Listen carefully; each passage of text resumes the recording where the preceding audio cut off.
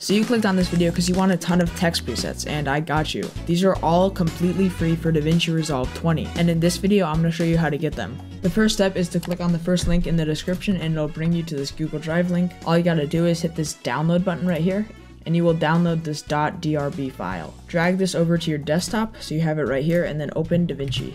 On Davinci Resolve, open an existing project or create your own new project. Go to the edit page right here. So then what you want to do is hit this media pool and hit Control-I, then go to your desktop where you put that DRB file, click on it, and click open. Then you have to wait a couple seconds, and then you will have this folder right here. If you want to keep this between every single project, what you can do is you can click on these three dots. Make sure Show Power Bins is enabled, and then you don't need Smart Bins, so turn that off. Then Power Bins, open Power Bins, and just drag this over here on top of this, on Master.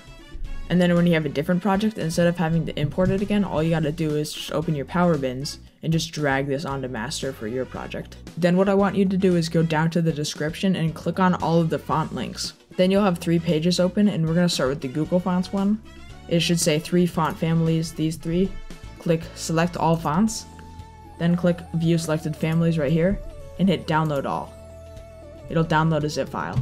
Then for these font ones, all you gotta do is just hit Download for both of these. Then go ahead and open your downloads folder, and what we're gonna do is we're just gonna open this, and you'll have these 3. Hit Extract All, set this to your downloads, hit Extract, then it should extract and you'll have 3 folders inside of the downloads folder. Open one of them.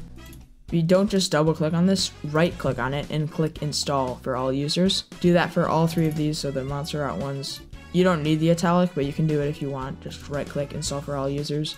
And then finally for the pop-ins, this is a little different. You just have to select all of them by dragging on all of these, and then just right click, Install for all users. Then for the other 2, all you gotta do is just open this zip folder and then just double click on this and hit Install right here.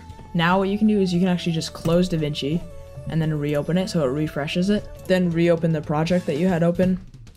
And now when you drag in all of these and hit play, they will work, and hopefully the fonts have all been installed. Now there are some more things that you have to do before you just go on your way with all of these.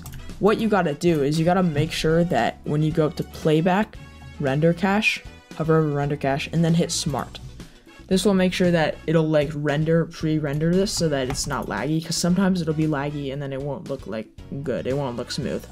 And then the second thing that you gotta do, and this is for future projects, you might have already started this project, go down to the settings icon right here, click on that, and make sure timeline frame rate is set to 60 for every project. And I know you probably already created the project in the timeline, but what you can do is you can make a new project, then hit the settings icon, set timeline frame rate to 60, click these 3 dots and click set current settings as default preset, which means you don't just need to make a timeline or anything. Every single time it'll be 60 frames per second. Then when you get these presets and you drag them on here, and then you drag them on here, this will be 60 FPS and it'll look really smooth. Anyways, that's about it for this video. If you like these presets at all, please consider subscribing. It really helps me out, and I'll see you guys in my next video. And if you had any questions at all, feel free to DM me on Discord. I'll put my Discord down in the description, or you can also just leave a comment on this video. That would really help a lot. Peace.